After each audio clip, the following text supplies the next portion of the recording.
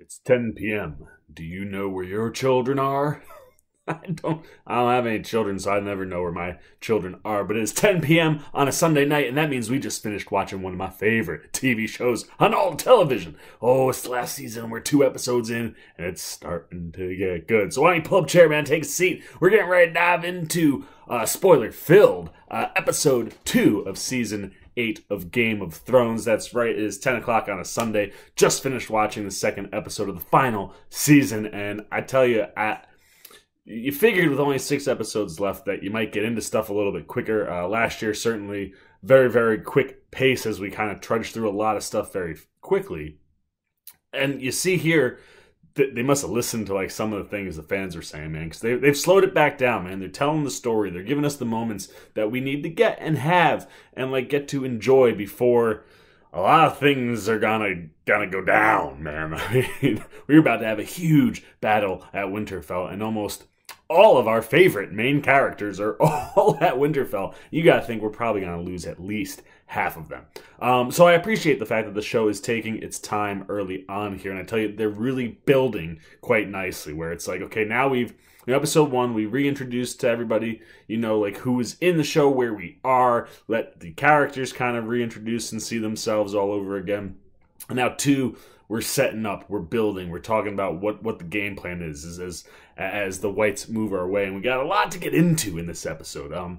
It's funny, like they packed a lot in here. I have so many notes, but they did it in a way where it didn't feel like any one scene was rushed. I felt like we got a lot of big scenes in this episode. So let's crack into episode 2 of season 8, and we start, of course, right at the beginning with Jaime's, I don't want to call it a trial, but like, they kind of bring him into where, last we saw Sansa give a trial to Peter Baelish, to kind of be like, what are you doing here? And, we kind of see that, like, he's like, look, Cersei never planned on sending anybody. She lied to all of us, and I wasn't going to do that. And when Brienne steps up, it's kind of looks like Dany and Sansa are kind of in line, which, by the way, Dany and Sansa, we'll get to that in a couple minutes. Oh my gosh, are they just looking fierce? Their style, man. The outfit Sansa's putting on, man. She's like trying to like almost one up Dany, be like, yo, I can hang.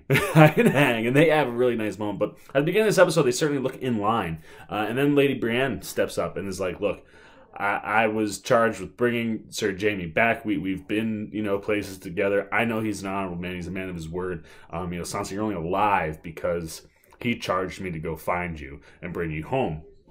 And, when Sansa hears that, she's like, look, I trust you wholeheartedly. And she even tells Dany later on, she trusts Brienne more than anybody. And when she says Jaime's okay, Sansa's like, well, then we'll be glad to have him.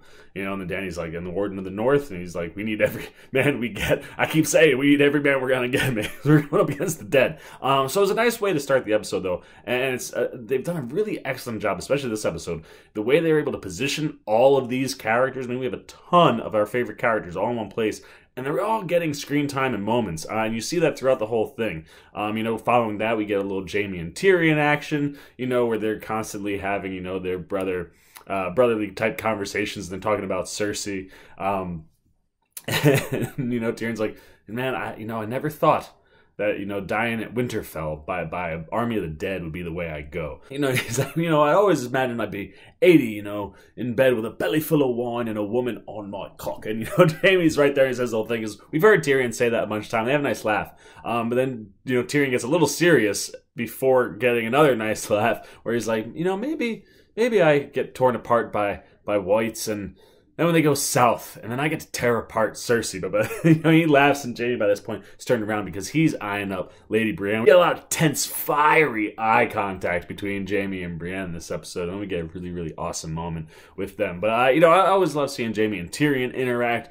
Then we had that moment I was telling you about, man. Sansa and Dany in one room at one, just alone together. Dany kind of is talking to Jorah, and he's like, I trust Tyrion. Yes, Tyrion took the hand, a title that, when I heard he had, broke my heart, but he earned it. He's a smart man. And he's like, but I got one other thing too, and clearly telling like, you got to try to even it out with Sansa if we're going to pull this all off. And she does, man. She comes in and just kind of like talking to Sansa, like, I want to be on the same page. And like, what happened with Jaime? I thought we were in the same place. And, that's where Sansa kind of said, I trust Brienne wholeheartedly. And they had this nice conversation.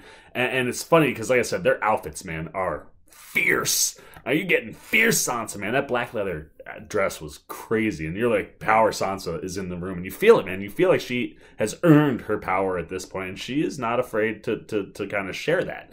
And it's nice. Like, her and Dany are having this wonderful moment. Like, oh, you know, they're kind of seeing eye to eye. And, you know, and Sansa's like, what about the North? And Dany's like, what do you mean? She's like, well, you become, you know, queen. You sit on the Iron Throne. What about the North? We refuse to kneel. We'll never do it again. So what about the North? And Dany's like, yo. And I love watching, like, those chess battles go on in this show, and it was a really nice one, man. It was well written, and you felt it the whole scene. You're just like, these are two very powerful women in one room at one time, and it's kind of cool to see Sansa get to that place where you feel like she's powerful enough to sit in a room and kind of go lady with Dany, and I liked that scene a lot. I love that, you know, finally, you know, a lot of the battles we've seen throughout the course of the show get referenced at some point or another. We got our first reference to the Battle of the Bastards when Davos brings it up, and it gets brought up again later on when Tyrion's kind of talking about all the battles everybody has survived. So it was nice to hear that. And, you know, then you get this other moment with Davos with this little girl who's got a burn. And as soon as I saw her, I immediately thought of Shireen, you know, because Shireen had the grayscale scars on her face. And as soon as you see that, you're like, oh, Davos has got to melt a little bit for this girl. And he's like kind of giving her some soup. She's like, where can I go? She's like, I'm ready to fight.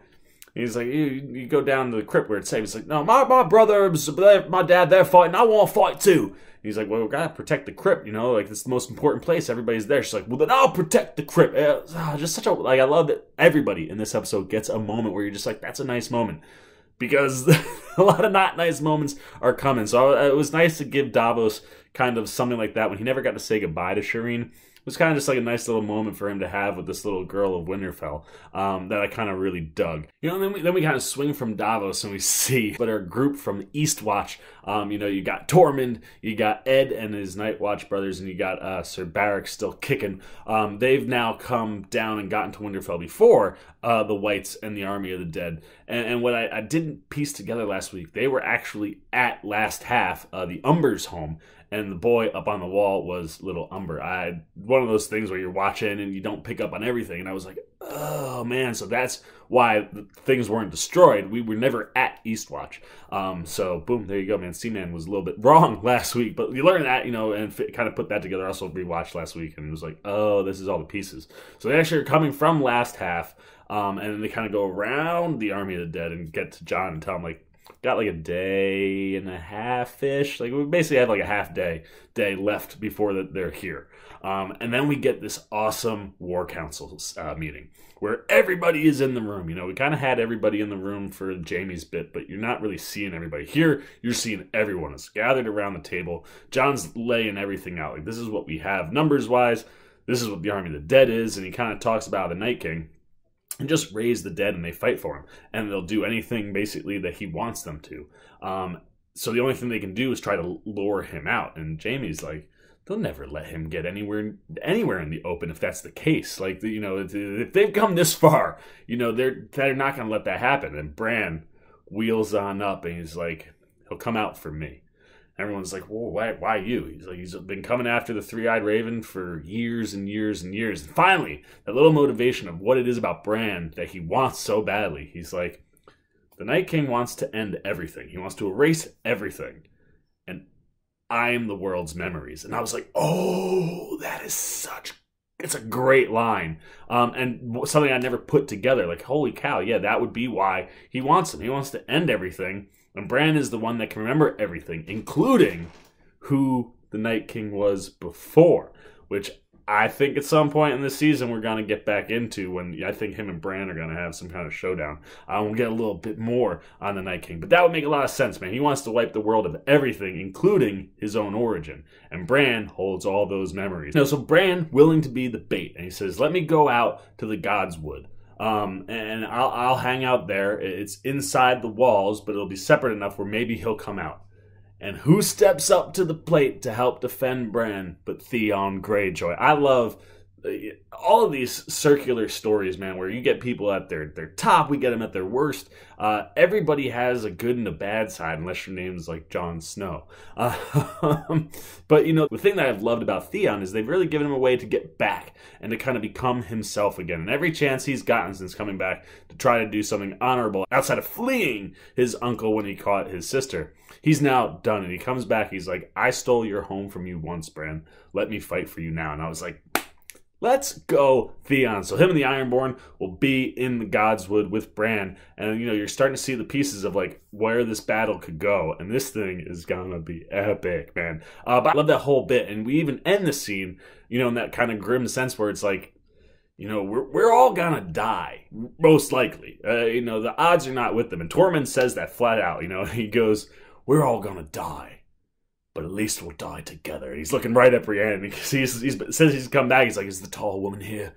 He's been looking for Brienne. They have a couple wonderful interactions throughout the episode, both there at the War Council and later on as they're enjoying their last night, possibly last night ever.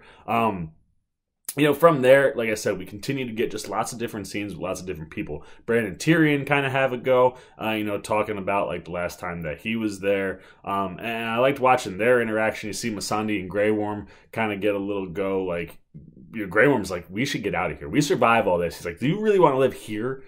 She's like, I'd love to see the beach. She's like, I'll go. We'll defend you wherever you go, because that's what me and my people do. I was like, Grey Worm. So I love that we get, that for like Grey Worm and Missandei. Like, we're not forgetting any of them. And then we get this wonderful little moment up top with Jon and Sam and Ed, and they're up on the top. So Jon, is talking to Sam. He's like, little Sam and Gilly. He's like, you should go stay with them down in the crypts, and Sam kind of gives him this. He's like, no, like, protect them. Sam's like, has everybody forgotten that I'm the first one to kill a White Walker?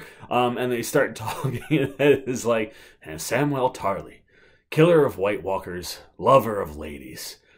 Do we need any other sign than that tells us that the end of the world was coming? I was like, I love, man, like the brotherhood that those three share. It's so legitimate and so real. Like when you get those interactions with those three, in any facet, whether it's a one-on-one or all three of them are finally together in the same place, you just get the vibe. These three guys have been through a lot together and they're totally brothers. And listening to them play around like that was really nice. Again, loving that these characters that we all love. Like I said, I was a little impatient last week. I wanted some battles. I think everybody wanted a battle this week. But these are characters that we really love, and we're going to lose a bunch of them, I think, next week. So it's nice that they're all getting these moments, and we're kind of getting to spend time with everybody, not just the big core, but everybody that's there. And that's another kind of nice moment where you get to see the group getting to kind of enjoy this episode a little bit.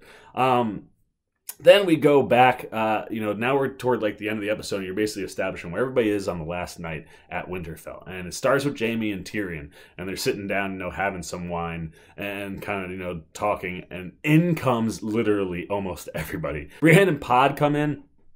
Tyrion's like, oh, come on, have some wine. And Brienne's like, no, I'm good. Pod's like, coming over. He's like, sure, I'm in, because he drink with Tyrion always, especially before battle.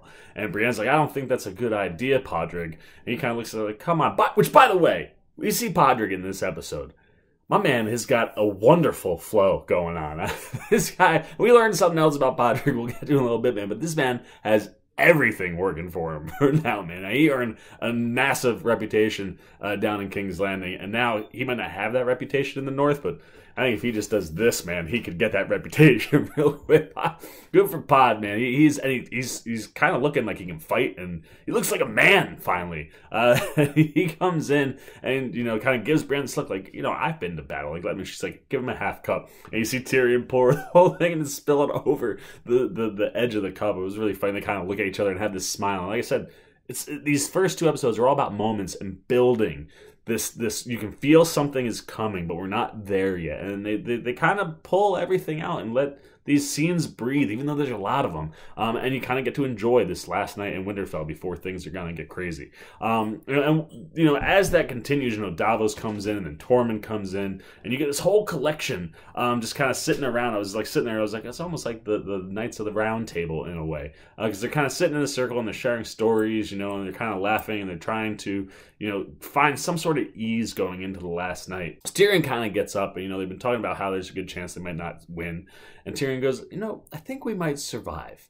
You know, he's like, I think we might live. Like, think about all the things that we've survived just in this room, and kind of starts listing off all the different battles or places people have been and come out of the back end. He says Sir Brienne at one point, and he's like, oh, you're not a sir. I'm sorry, Lady Brienne. And, you know, Tormund's like, she's a sir, you know, he's never been a knight. And she's like, I never wanted to be a knight. And Tormund's like, if I was a king, I would knight you all night long. Tormund makes you laugh so much in this episode. Like I said, the laughs you need before we get to lose some big name people. Even with the laughs, this turns into the most emotional scene of the entire episode. It's like the one and only time I had anything to react to. But Jaime gets up and he goes, you know, anyone who's been knighted can knight somebody. He's like, I'll prove it to you right now. And Jaime proceeds to knight Brienne. If you don't believe that scene got me, when you're about to see the Seaman cry, like in the real slow build up, and then just kind of check it out. In the name of the warrior, I charge you to be brave. In the name of the father, I charge you to be just.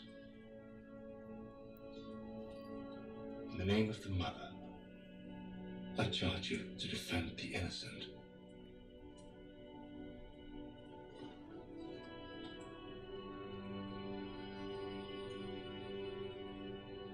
Arise, Brienne of Tarth, a knight of the Seven Kingdoms. And I see the first day of night.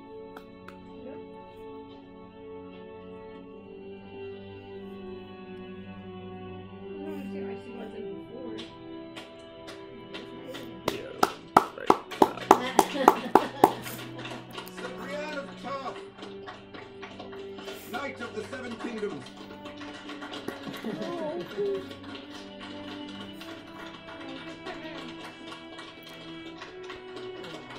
That's the first time she's ever seen I don't think I've ever seen her smile. Corey's in tears. You're such a mush. You are really Summer, you know how long? Like, that's. Oh, man. all the seasons. In like 2 months. I've been watching this show for like 9 years. I told you, man. It got me. It got me. Because this is two people that we've kind of seen interact with each other. You know, when Jaime's been at his lowest or Brienne's been at hers, and when they were first put together, you know, you have this person in Brienne that you really kind of dig, and Jaime you don't. And by the time their journey is over, Jaime's kind of won the audience over, and you know they share this special connection that neither one will speak on. But their eyes say it all the time, man. I think both of these people have some kind of a love for each other. And watching Jaime knight her, I was done, man. I was like, oh, no, man, it's so beautiful. Like I was that scene in and of itself made this episode of non-fighting the dead so worth it, man. It was just such a wonderful, moving, riveting sequence, and it was something nice to just kind of get to savor and enjoy. Again, before we get into this massive battle, I like that Thrones is giving us the chance to enjoy some stuff with a lot of our favorite characters and getting to see things that, you know, we've hoped or wanted to see. And then we get, before that happens, I know, just speaking in the scene in general, that was the most emotional part. But we also got, like I said, my man Tormund makes you laugh a lot in this episode. Oh, man, he goes to the King Killer. And he's like, you know, we know why you got your name. He's like, they call me Giant Spain. Do you know why they call me Giant Spain? Because I killed a giant when I was 10, and then I snuck into his wife's bed. When she woke, you know what happened? She let me suckle at her teat. She thought I was one of her children. It's like, so like, I'm strong the way I am because I was raised on giant milk. He starts chugging this whole thing. He's talking to Brienne, trying to impress Brienne, and Brienne looks absolutely disgusted. So you get these two worlds of these two men that love Brienne. You know, Tormund, who doesn't know her at all, just is like, I am infatuated with this woman. And Jaime, who knows her, and you see those two sequences, you know, and Tormund is just laying it all out there like he always does, and Jaime doing like the most honorable thing in the moment. It was just wonderful to kind of watch that group interact, you know. Like I said, we mentioned Pod again. Tyrion also goes, you know, like, does anybody know how to sing? Someone sing a song. And no one knows, you know, what to sing. You know, he looks at Tormund, Tormund's like, And then Pod just starts singing. He sings this wonderful song that's from the books. When I watched after the episode stuff, they kind of mentioned that the first verse was in the books, and then they kind of added some more. And just this wonderful bit. And I'm just sitting there, I'm like, Pod, you got it all, man. Like the ladies love you. You got this hair. That's just the flow is for real on Pod, man. You know, he's like, you can fight. You're looking like a man these days, and you can sing like literally. Clearly, Padre could have any woman he wants on this show if he really tried. But it was nice. It was cool that you see. Hey, man, I didn't know Padre had such a great singing voice. But it was nice to kind of see that group together. It was nice to see a lot of people that were kind of together toward the end. You know, Arya and the Hound get another kind of nice moment together, and you know, while they're talking, you know, you kind of get this moment where like, you know, Arya's saying some stuff about the Hound. He's like, you know, what is this? You're like here now. Like, you never fight for anybody but yourself. He's like, I fought for you.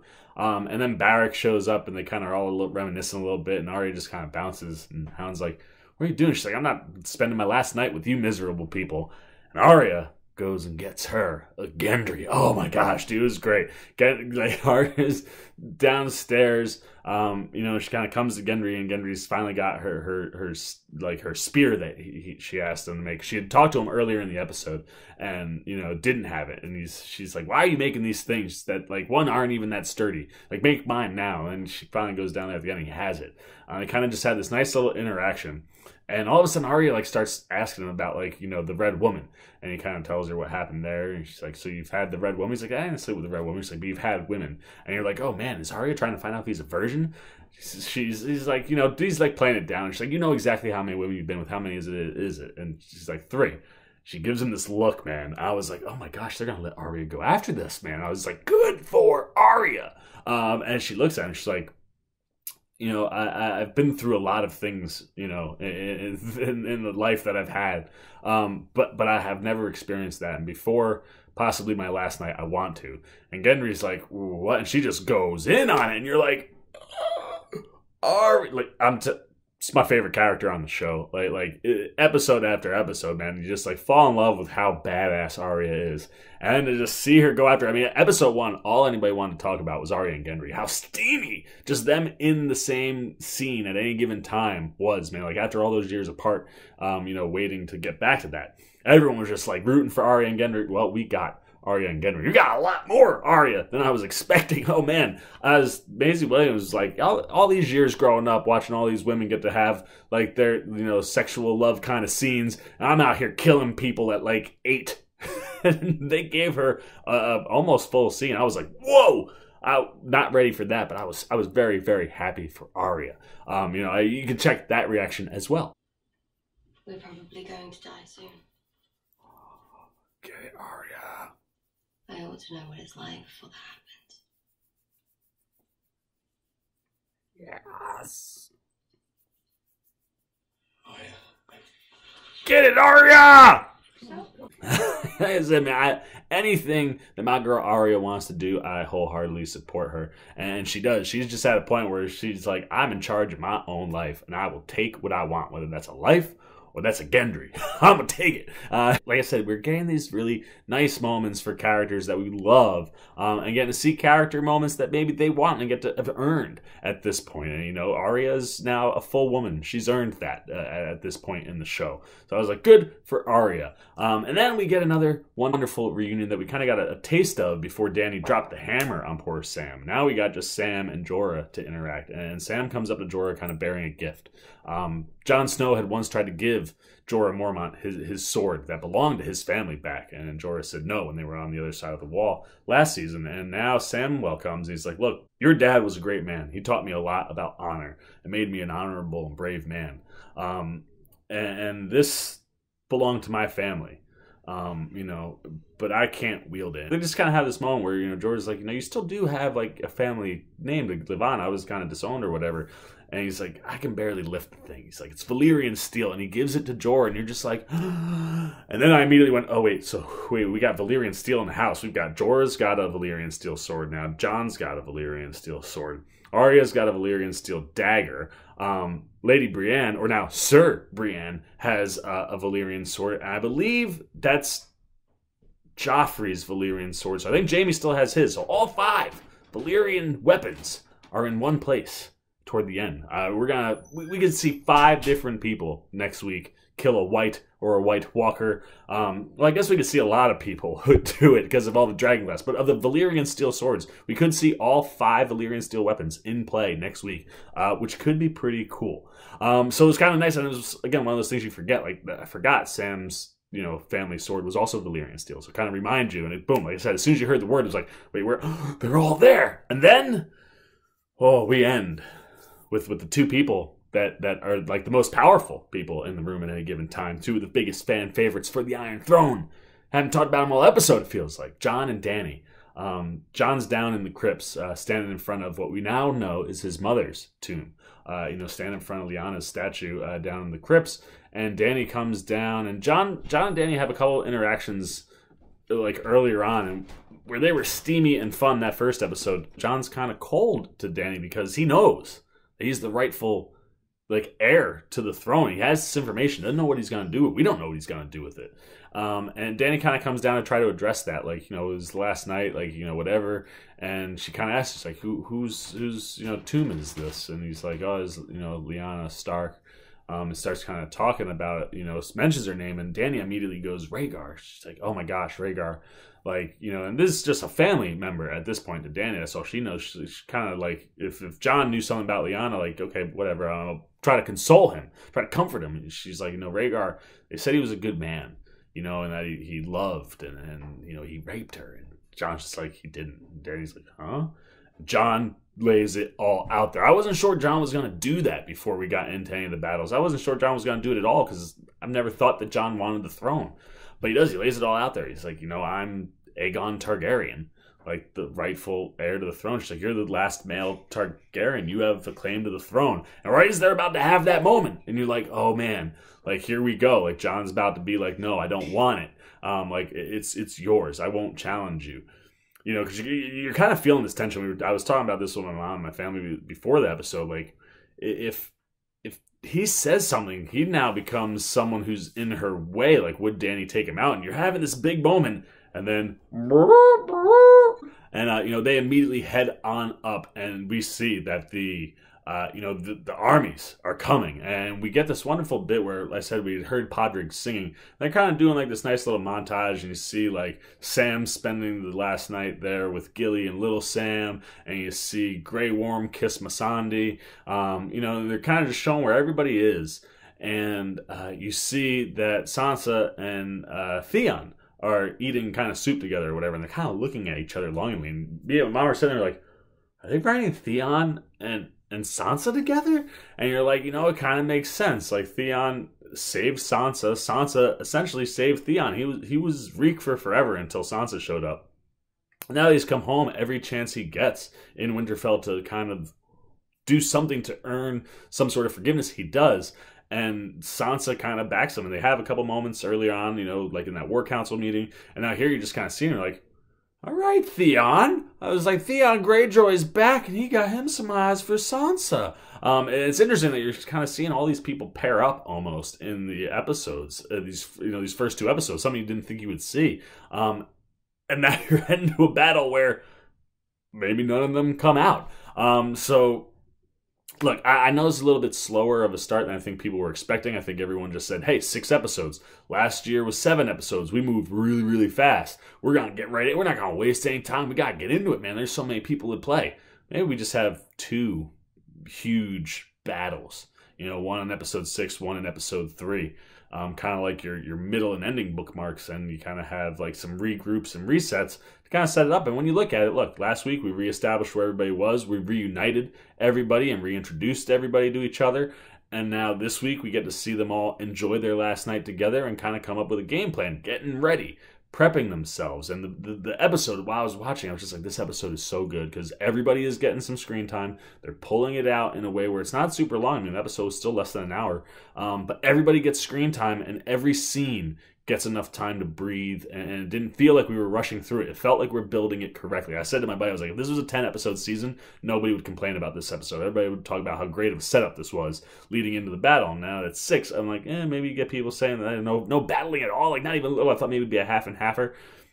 It was a great setup episode. And after seeing the scenes for next week, oh man, this could be the most epic of all of the battle major episodes of Thrones. So I'm super, super psyched for episode 3 after a rock solid episode 2. Those are all my spoiler-filled thoughts on episode 2, season 8 of Game of Thrones. Now I want to know what you're thinking, man. We are 2 episodes in. Everybody is still alive that we came into the season with. Were you surprised by that? Were you surprised that we didn't get any battling? I tell you, the way they did that trailer last week, I thought we were getting it, but clearly we were just kind of showing what's coming, not exactly what was coming. So were you thrown off by that? Did you wish we would have gotten to see some action, or did you like that we got one more night with a lot of our favorite characters? And what was your favorite part of the episode? What moment really popped? You know, was it that war council? Was it Arya like just taking Gendry? Was it getting to see Lady Brienne become Sir Brienne? Oh, that was my favorite moment, man. It got me shed a tear. But leave all those thoughts down below, man. Let me know everything you were digging or not digging about the episode. As always, if you enjoyed this video, please give me a thumbs up. And if you're new here and you want to come be in on all the Seaman Game of Thrones conversations week in, week out, man, every Sunday, right after the episode, I sit down, I record, and I give it to you. You want to be here for that? Go hit that subscribe button and hit the little bell so you get alerts when I drop my Game of Thrones content or any content. So there you go, man. We got 2 in the books, only 4 left. God, it's moving so fast that I'm not going to cry on camera in front of you other than the one that I already recorded. So I'm getting out of here, man. For the Seaman Cinema Sit Down, I'm the Seaman, and I'm signing off. Peace out. Only one more week for a lot of people, I think. Oh, Game of Thrones. Well. If you aren't still here, looking for something else to check out that's Seaman related, why don't you check out a video like this guy or this guy? And if you really want to help the Seaman out in year 2, hit that subscribe button and come join the Cinema Sit Down Squad, kids. You know what to do. See ya.